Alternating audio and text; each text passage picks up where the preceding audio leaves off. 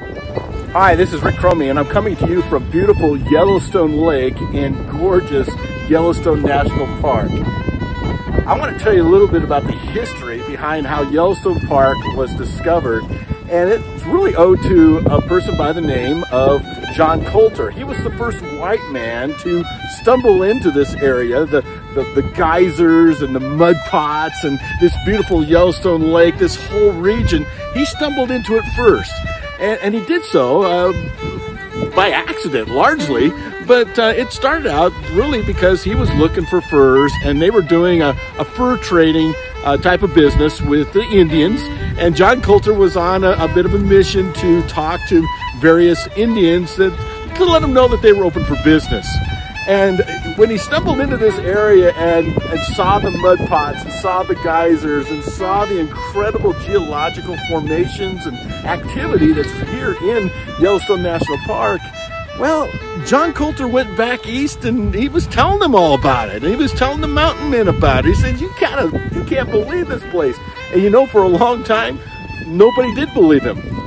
Nobody actually did believe it because it was so outrageous. The idea of mud boiling and geysers spurting and, you know, that type of activity was unheard of outside of this area.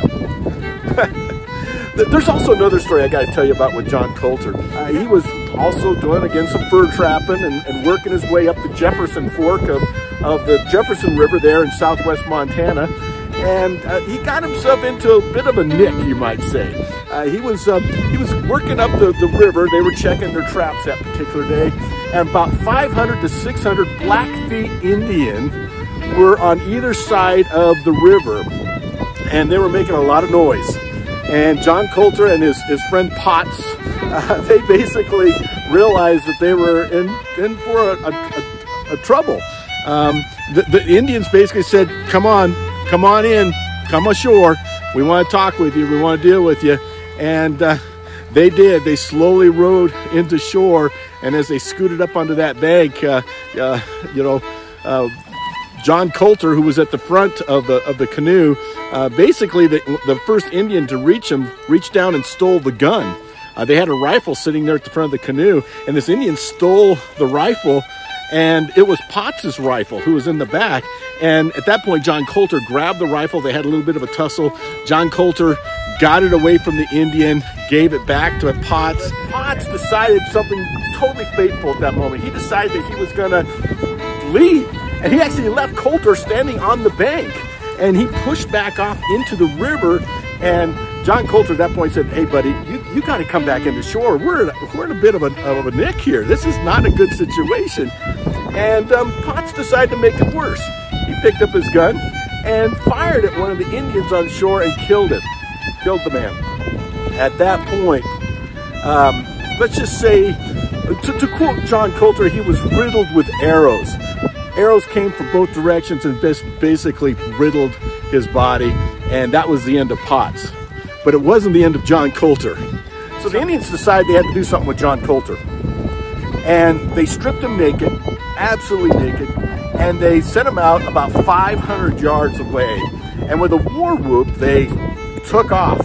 And he took off in flight, and he had, again, about a 500-yard head start, and he's running as fast as he can, trying to find that Jefferson River. He knew where it was at, so he's heading in a general direction, and he was running across prickly pear cacti and rocks and everything else, but he was literally running for his life. Now, he had told those Indians that he was slow of foot, but that wasn't true. He's actually fairly fast, and he was running for his life as fast as he could.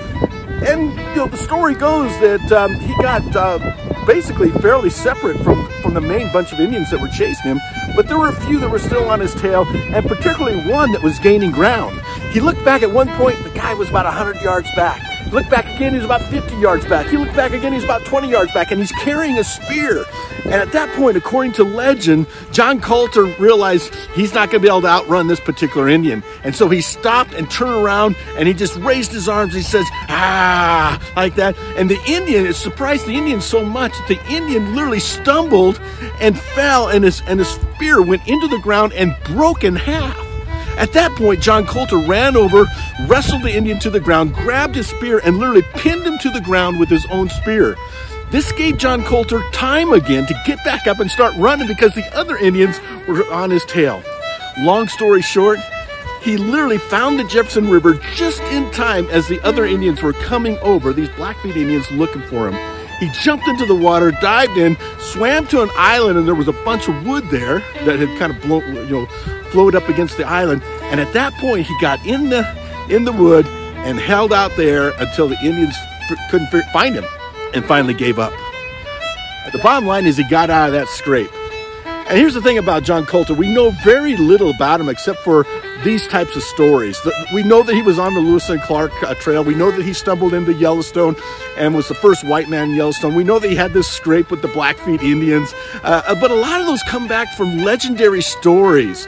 You know, even when John Colter was talking about Yellowstone, no one believed him. And it's these legendary stories that really, we don't know truth from fiction, basically. But we do know that John Colter was quite a man. He was quite a character. And he passed away just a few years after these events. Didn't live to be very old himself. But John Colter was quite the mountain man. And he's somebody you should know, especially if you're ever in Yellowstone, because he was the man, the first white man to find Yellowstone. And in 1872, Yellowstone National Park became a national park, our first and oldest national park.